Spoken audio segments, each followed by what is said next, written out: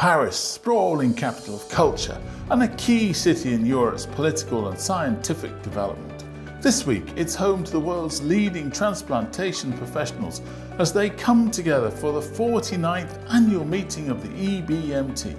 Things are well underway at the Palais de Congrès de Paris as delegates gather for their first in-person annual meeting since 2019 to share research, network with peers, and discuss the latest in HSCT and cellular therapy. We'll take you around the world to hospitals, institutes, and companies doing extraordinary work in the field, and you can catch it right here on EBMT TV.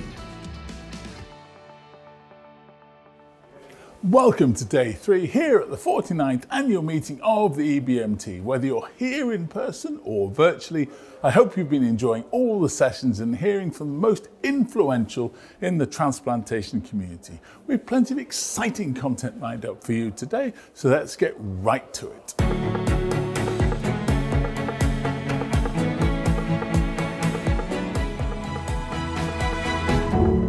Today on EBMT TV, we sit down with this year's Bekkum Award winner Yngvar Fløisand to discuss his winning abstract. We'll showcase some of the latest work happening in the field from all over the world, including Amrita Hospital in India, King Hussain Cancer Centre in Jordan, and the Letizia Verga Centre in Italy. We hear from trainees about their experiences in the field and what their takeaways are from this year's Trainee Day. We discuss transplantation in the Ukraine with Bohdan Medvediev. Finally, we recap the top highlights from Monday at the 49th annual meeting of the EBMT. First though, it's over to Mohammed Moti, this year's Congress President, to bring us up to speed on what's happening this Tuesday at the 49th annual meeting of the EBMT.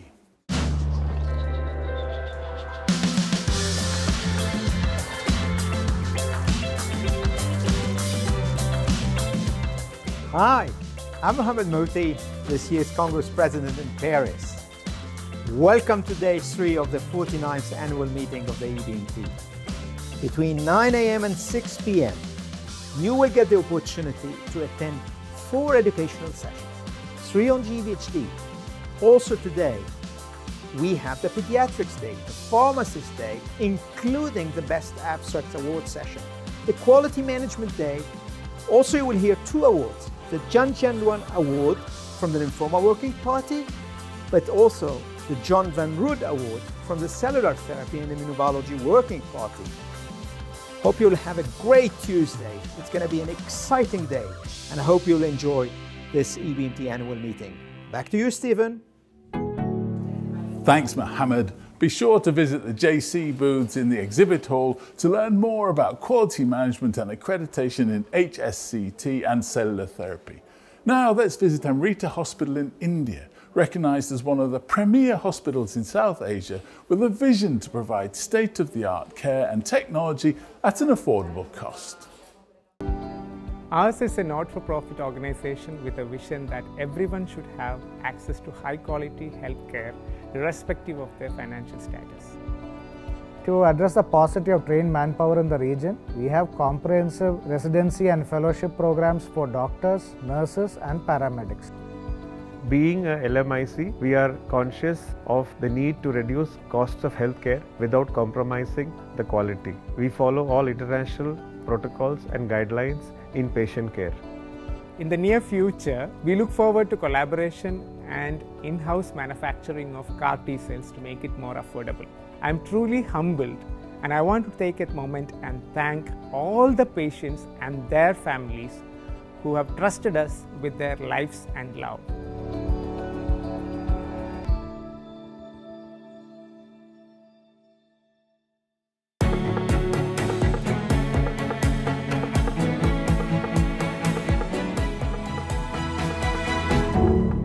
This year's Bekkum Award winning abstract features exciting new data from a recent phase 3 trial looking at treatment for graft versus host diseases. Joining me to discuss the work is Yngvar Fløisand, author of the winning abstract, as well as Florent Mallard to provide some expert insight. Well, gentlemen, thank you both very much indeed for joining us today. Very much appreciated. Thanks for having us. Thank you. Pleasure. Dr. Fløisand, can you tell us what are some of the main takeaways from your paper? It's a phase 3 randomized placebo-controlled trial in a transplant setting, which is quite difficult to do. And we've randomized 343 patients, a little less than we aimed for because of disruption due to the COVID pandemic.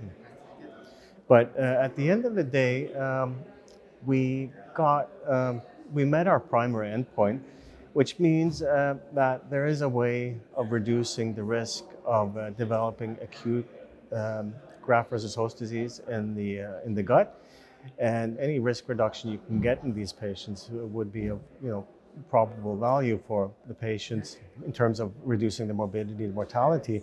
So it shows that we still can improve on the platforms that we have using the drug that we're using in this study. So I think that's probably the main takeaway. So how can those improvements be realized? In the study, we used a standard backbone of graft-versus-host disease prophylaxis with a calcineurin inhibitor, which is cyclosporin or tacrolimus, with a short course of methotrexate or mycophenolate in some patients. And then we also allowed for ATG. So we added vedolizumab or placebo. Was a randomized trial with placebo control, giving one dose prior to transplant, 1 day prior to transplant, and then after 2 weeks, and then every 4 weeks, covering like 6 months, the time where the risk is greatest for developing this disease. So that's how the study was designed, and the readout was at day 180, and then at a year again. So Dr. Malhar, how does talk us a little bit through some of the context here. What are some of the ways that one can try and prevent GVHD, and how does this work fit into that? Graft-versus-host disease remains still a big issue because we still have a significant incidence of patients that will develop these complications, and in particular the GI GVHD. That is really life-threatening, and that will impair patients' outcomes with high morbidity in addition to the mortality. And with these new approaches with the vedolizumab that show some very impressive results with these reductions of the incidence of GI acute graft-versus-host disease, the most severe involvement, it can be a game-changing, because if we add this vedolizumab to the classical platform with calcineurin inhibitors, mycophenolate mofetil, or methotrexate, and ATG also, we have still reductions of the incidence of GI graft-versus-host disease, and it will really improve patients' outcomes. So it's really key. So what's next for you and for your team? The field is changing quite rapidly with new platforms coming up. A lot of people are using PostSci with success. It's a nice platform also outside the haploidentical transplant. Even if the event rate is quite low, but if you could reduce serious graft-versus-host disease even more, it would be nice to see if, can you put this on other prophylaxis platforms as well. So that would be something I'd like to consider to do. Well, thank you both very much indeed for joining us today. We really appreciate it. It's been a real pleasure. Thank you. Thank you for having us. Thank you so much. My pleasure.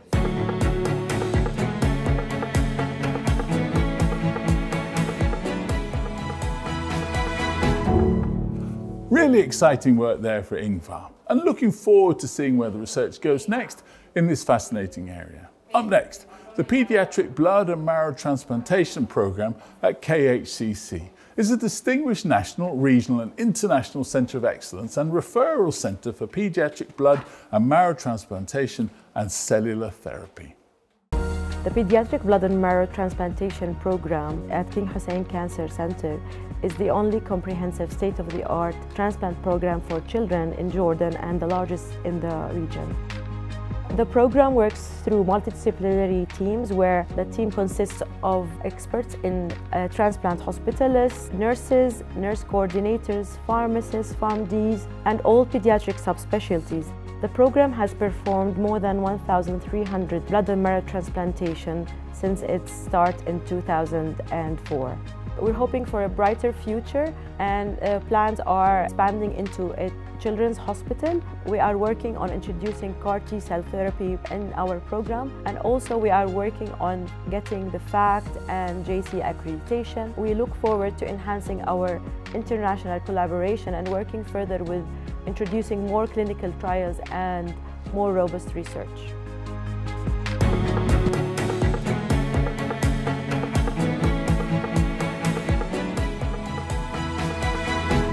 Trainee Day is a key component of every EBMT annual meeting, delivering trainee-focused presentations covering a range of useful topics, as well as enabling young specialists to network and collaborate across and beyond the EBMT community.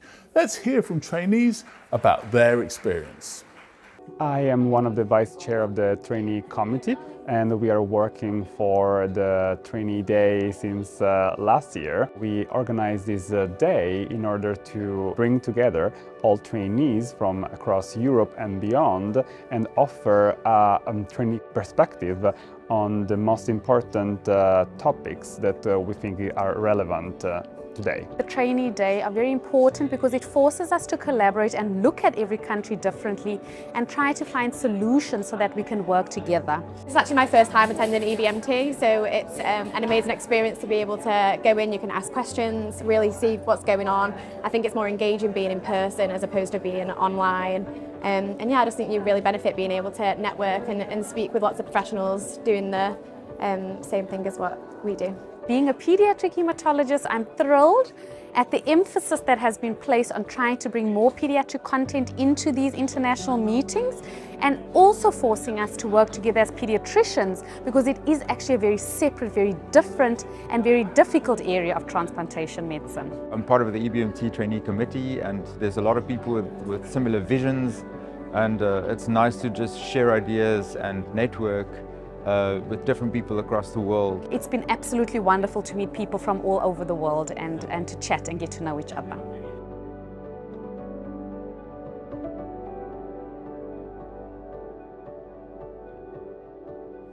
The Maria Letizia Verga Centre is based just outside Milan, Italy, and was born from an initiative of private individuals. The centre brings together parents, volunteers and healthcare professionals in an alliance that aims to improve the overall quality of life of children and young people affected by hematologic malignancies and severe diseases.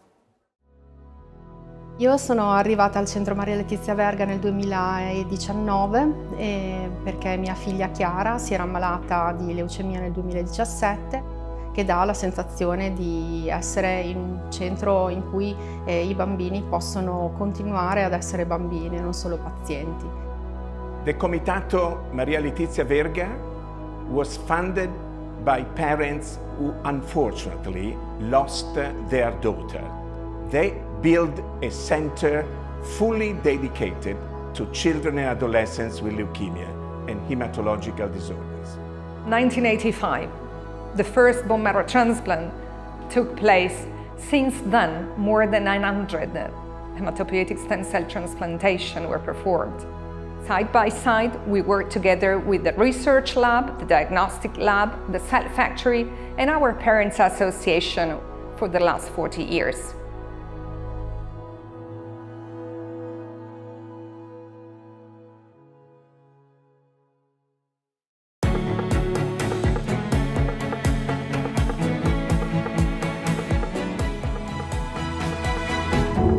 Now, transplantation is difficult at the best of times, but the situation on the ground in the Ukraine over the past year has put patients and clinical staff at much greater risk. To talk us through how they've worked through the challenges and still managed to provide life-saving treatments, I'm absolutely privileged now to be joined by Bohdan Medvediev. Well, first of all, thanks very much indeed for joining us today. Very much appreciate that. Thank you. Thank you so much too. It's a big honor for me to be here. Tell us a little bit about your journey. How did you get here? First of all, it was by train from Kyiv to Warsaw. Border guards even don't have my permission to cross the border, and they just told me that I should go away from this train. But finally they found this document and let me go further. Then from Warsaw to Paris without any problems. We got here and it was okay. Tell us a little bit about what it's been like treating patients this last year in Kyiv. Missiles, a lot of missiles in the sky, a lot of explosions, a lot of constant air raids. We were about 15 kilometers far from fighting, and it was like terrible. We have huge problems with medicine, with blood supply, and so on. A lot of donors left our country to another countries and for more safety places in Ukraine. We have no donors to use any platelets. Usually we use ABO compatibility platelets, but in that period of time we use everything we have to. What about staff? How difficult is it for you to keep your staff? Many people lived not in Kyiv, and a lot of our nurses and one of our doctors were under occupation by Russian troops. So we had also big problems with personnel. So we lived in hospital. I even did some work, nursing work and technician works. So that was also a problem. Yeah. Has the global community helped you at all? Yeah, of course. Global community help for Ukrainian hematology patient network was launched, and with the participation of our Ministry of Health, with EBMT, WBMT, World Health Organization, and so on. And there was some necessary for transplant drugs delivery. Was created EBMT tumor board to help in difficult cases for our patients. And also, if we have no possibility to do the best, we just take our patients to Europe or America, usually to Europe, so they have the best quality of treatment. What more could the global community do to help? For us, the best, the main problem, I guess, is medicines. So we don't have medicines for, I would say, for example, for FLT3 positive patients. We have no modern TKIs and so on. So we have some problems, especially with medicine. So if we will get some medicines, it will be cool. Yeah. You've come today for or part of the reason for the meeting is the EBMT Nuclear Accident Committee. Why is that an important meeting for you? We don't know what will be tomorrow. Maybe Russian will decide to do some nuclear tactical weapons, and we definitely have to make the plan to evacuate people, to treat victims. Also, I should tell that we have also a training program in this committee, so I think it will be helpful for me and for whole Ukraine. So my final question is, you've come a long way to come to this meeting. Why come to this meeting? And second is, if you had a message for everybody here, what would it be?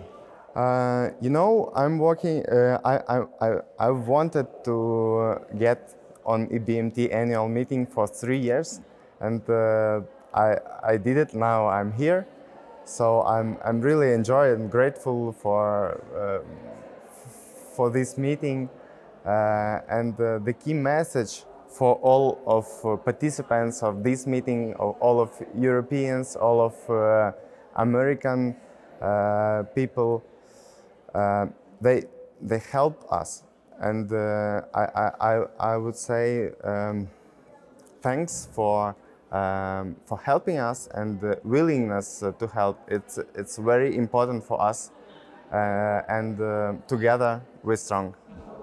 Thank you. Thank you so much too.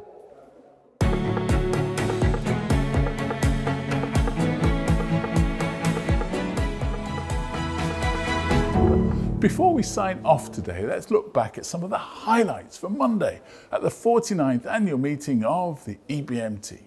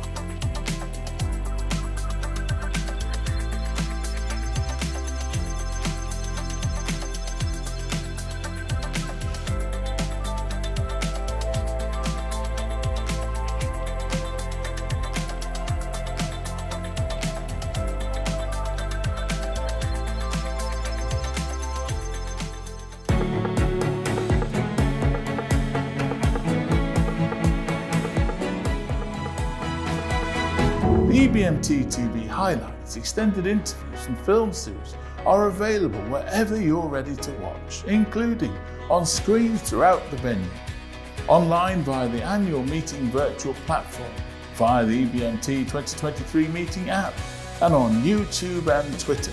Watch daily for more great content and coverage. That's it from us for today, but make sure to come back tomorrow for our fourth and final episode, where we'll be hosting an in-depth discussion on graft versus host disease, hear all about the JC accreditation program, and bring you all the highlights from the meeting today, including the plenary session on CAR-Ts, Pediatric Day, and much, much more. We'll see you then.